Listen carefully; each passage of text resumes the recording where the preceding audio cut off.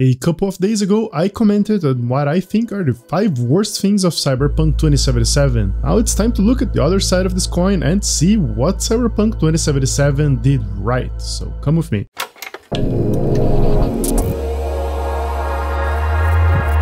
On number 1 for this list, I actually have a duo. The score and the soundtrack. If you don't know the difference, the score is the sound that accompany the scenes, giving them rhythm and emotion, while the soundtrack is the compilation of the songs that are played during the experience. The score comes with about 8 hours of music, and the game engine managed to deliver it just in the right moments. The otherwise noisy sounds of the cars and people get overpowered by the exciting music playing on key moments throughout the game. This effect is probably my favorite of the whole game, and it helps give the right emotion of each part of the story.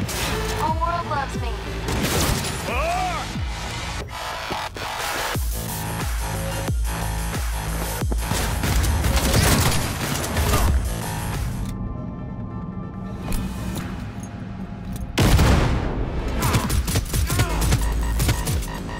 Another strong feature of the game is the original soundtrack. Even with the safe mode enabled where the game disables a portion of the not copyright friendly songs, I still wouldn't get the feeling of listening to the same songs over and over even after 80 hours playing the game. The selection is diverse and covers multiple genres, which for me is a plus. On number 2, there is the city itself and world building. Even though I agree that the NPC's response to the environment can cripple this aspect of the game, when playing on max graph settings, the game has countless of wow moments. Just to name a few, we have the moment where you're driving back with to Watson with Jackie under heavy rain. No, mano, not just any other city.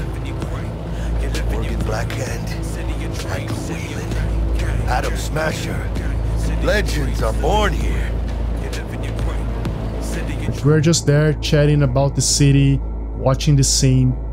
It is just mind-blowing for me. The parade was also really impressive. During the middle of the quest, I stopped doing what I was doing and just stare at it. Just start to look around and get amazed by the city. There were so many levels, both above and below, and the place was packed with people, and the whole scene was so goddamn beautiful. I could go on here on those little moments, but even when you're free roaming, the buildings, the streets, the alleys, there's so many details. I never seen anything like this ever before on any game. Moving on to number 3, the graphical quality, especially on the characters actually. When playing on max settings again, there is no arguing that how the characters' looks are simply stunning. Not only the main characters like Jackie or Judy, but also the less important ones like the bouncers of the Mox Bar or even the receptionist of the Clouds. To illustrate my point, I did a short montage with some posts from the subreddit Night City Fashion as well as some of my own, so check it out.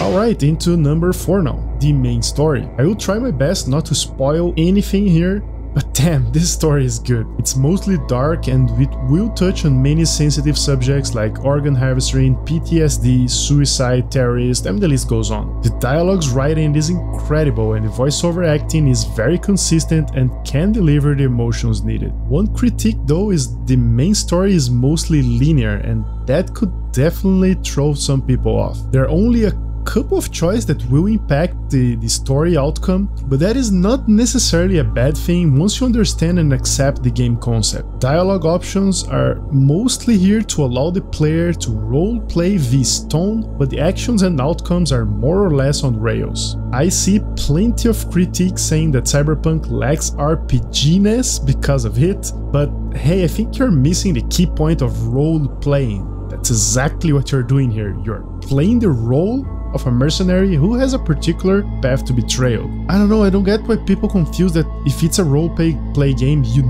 have to have those like branching options all the time. It's not necessarily true. Either way, just think that you're like an actor following a script rather than a writer like doing the screenplay. This is how Cyberpunk works, at least on the main quest, which leads to number 5, these side quests. For me, here is where the game truly shines. Like most of them are very non-linear, where you can actually choose the outcome of what's gonna happen, and there's countless mini arcs that follow some fascinating characters that you meet during the main quest. In my opinion, the best storytelling and missions are among those side ones. Again, without any spoilers, they touch on some dark themes like serial killers, psychopaths, child abuse, mental disorders, prostitutions, and so on. But in the end, they're all about telling the story of someone who, after completing all the missions, usually can build an interesting connection with them. I was trying to pick a favorite here, but I really love them all. Like the Rivers arc is amazing, the Perales arc is also really good, even the Delman arc is something else. Either way, before I wrap up this, I would like to add an honorable mention to this list, which is the endings. I'll try to be as generic as possible, but if you haven't finished the game yet, maybe close the video right now,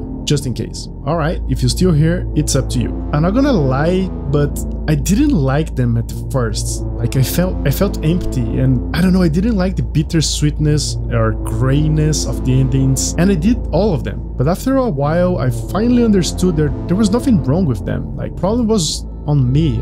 I don't know, it made me wonder and think about my life. I mean, just ignore V's backstory for a moment and think what you'll do. Would you rather spend a few more months with the ones you love, like your mom, your wife, your kids, knowing that it would all end soon? Or would you choose to live, possibly forever, in a future, maybe / reality, where you'd be a complete stranger and all your loved ones would be already dead? There isn't a right or wrong answer here, but this is deeply personal for each one of us. Either way, this game's story and endings got me thinking for days, and it still deeply touched me. In the end, this is what art is all about, right? Like triggering emotions. Alright, I'd love to hear from you in the comment section below. Let me know what you think are the things that Cyberpunk 2077 got right.